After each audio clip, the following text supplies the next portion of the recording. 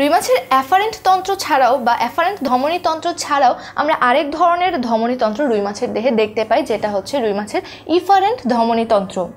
আমরা যদি একটা রুই মাছের ফুলকা এবং কানকো কেটে ফেলে দেই এবং সেখানে আমরা যে হৃৎপিণ্ডটা পাবো, হৃৎপিণ্ডের পিছনে গলবিলের নিচে আমরা যদি মুখগহ্বরটাকে খুলে ফেলি বা উন্মুক্ত করি, তখন আমরা দেখব একটা ডরসাল অ্যাওর্টা বা পৃষ্ঠীয় মহাধমনী। তো এই পৃষ্ঠীয় মহাধমনীকে অনুসরণ করে আমরা যদি সামনের দিকে অগ্রসর হই, তখন পৃষ্ঠীয় মহাধমনী হচ্ছে এটা, এবং পৃষ্ঠীয় ধমনীর অনুসরণ করে আমরা সামনের দিকে যদি দেখি, তখন আমরা এই ইফারেন্ট ধমনীতন্ত্রটা খুঁজে পাবো।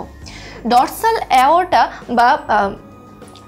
অ্যাওর্টা বা পৃষ্ঠীয় মহাধমনী যেটা আছে, পৃষ্ঠীয় মহাধমনীর ভিতর দিকে আমরা যদি যাই, তখন আমরা দেখব কিছু শাখা প্রশাখার মতো নালী এখানে রয়েছে।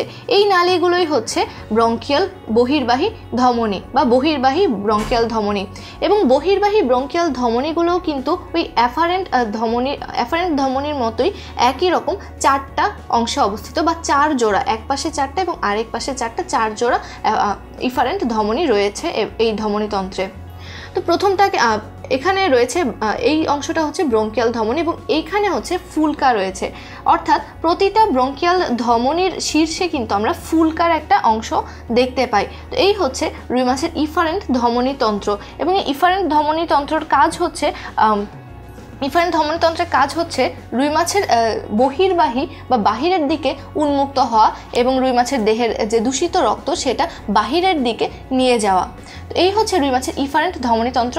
পরবর্তীতে আমরা রুই মাছের শিরাতন্ত্র সম্পর্কে পড়ে নিব।